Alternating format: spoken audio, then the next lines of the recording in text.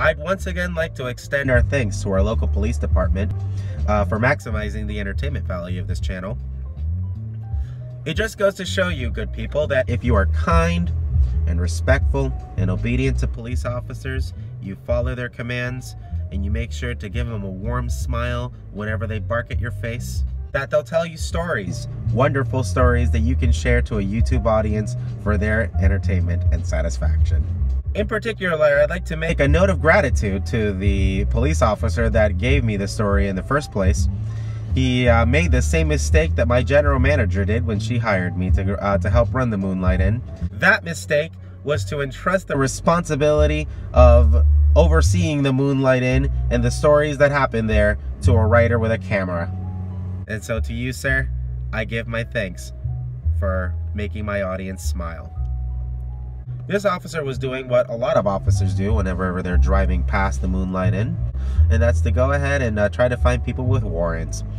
And as we were trying to deduce where one particular vehicle was located at, and whatever criminal decided to go ahead and stay there this particular night, as we were trying to check up on that, he tells me a funny story that was just too funny not to tell to this channel. This story doesn't necessarily happen at the Moonlight Inn. Rather, it happens at the hotel next to the Moonlight Inn.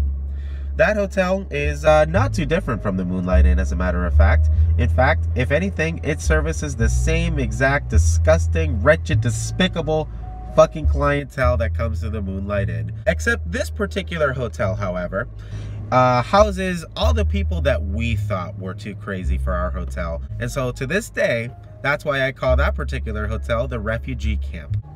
And this story happens at this hotel. The hotel is right next to ours, and it is at that hotel that this story occurs. But it happens close enough to our vicinity to be considered within the ever-expanding oeuvre of horrific stories that continues to grow every single day. So the story starts when the local police department gets a phone call from the refugee camp. They had a little bit of a problem. One of the guests that had been staying at the hotel, he stole one of the brand new TVs that they had just bought from out of the rooms and ran to the woods. And that's how the phone call started. I think it was like some homeless guy. He was just staying there for a night. Before he would go back to his itinerant life, he decided to take something with him. And that the refugee camp was not too happy about that. So they decided to go ahead and call the cops and let's see if they can handle it. Just behind the refugee camp and the Moonlight Inn are these woods. It is not recommended you go through these woods because crazy people with running away with TVs might be in them. These woods behind both the Moonlight Inn and the refugee camp. It's sectioned off with this fence, and the dude went past this, you know, like small opening within this fence that leads to a cement path to a couple of generators down near the bottom behind the two establishments. The dude goes through the gate.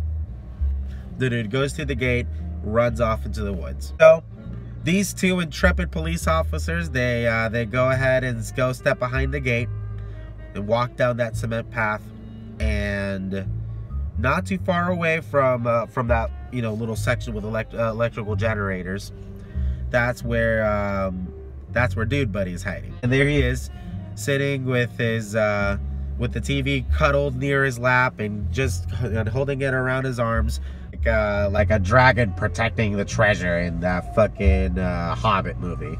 So the two cops go down. They're walking down this path. The homeless guy sees them.